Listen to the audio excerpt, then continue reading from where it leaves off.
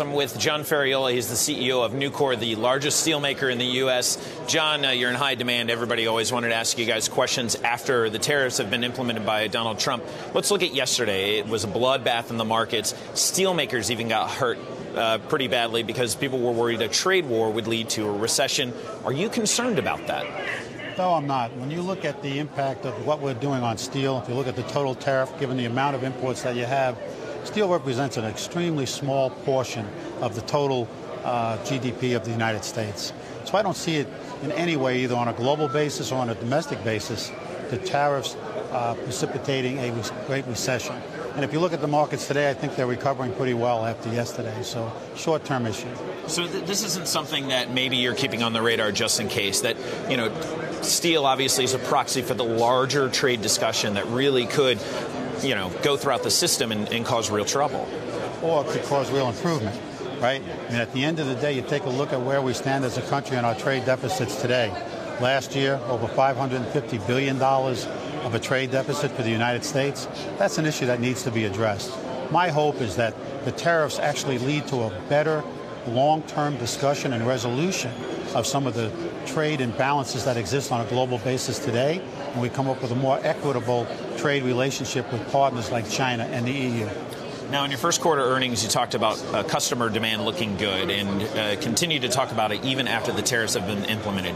But are you hearing some concerns that maybe eventually these tariffs do start to catch up to your end users and ultimately kind of curbs that growth that they were expecting longer term? Well, what we've seen is the growth really starting last year before the 232 really had an impact. What we see is the improvement in manufacturing demand that has been stimulated by tax reform and by deregulation. Certainly, tariffs, I look at it as icing on a cake that was built or made from tax reform and deregulation. That's been the real issue that has spurred manufacturing resurgence and created the demand that we're seeing in the marketplace before 232 even began to take effect this year. Now, I know we're jumping around, but Harley-Davidson yesterday, obviously the motorcycle company announced that they were going to be moving a bit of their production away from the U.S. offshore. Are you concerned that more end users like them will start doing this because of the tariffs?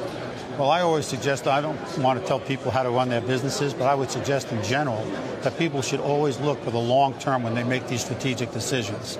And as I said earlier, I believe that at the end of the day, these tariffs will stimulate a better discussion of true trade balance on a global basis.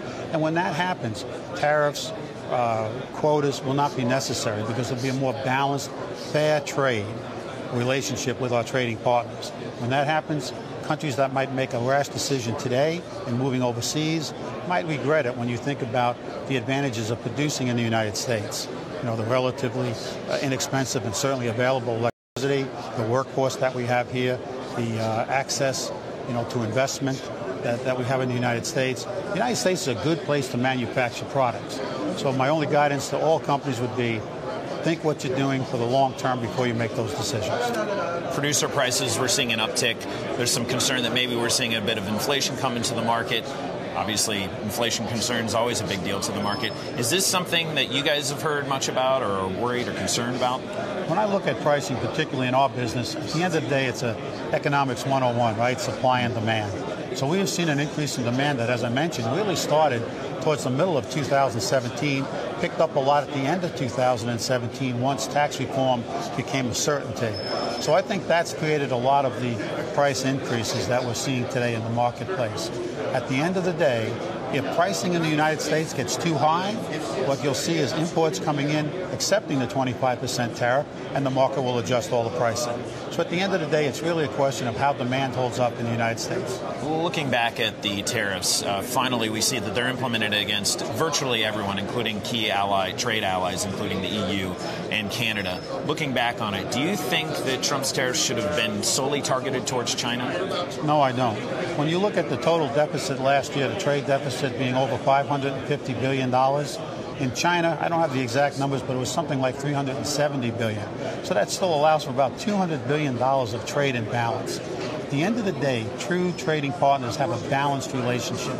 You know, I'm not saying, you know, some years country A does a little bit better than country B, but we have, the last time we've had a trade surplus in the United States, Joe, was 1975. That tells me that there's something wrong in the way that we've been negotiating trade deals. But you mentioned just a moment ago inside your keynote address that you are actually positive on NAFTA negotiations, and you pointed out that the trade relationship has been good for steel. So how do you square that away with tariffs against Canada? Well, you mentioned EU and you mentioned China in the earlier question, so that was really what I was targeting my response to.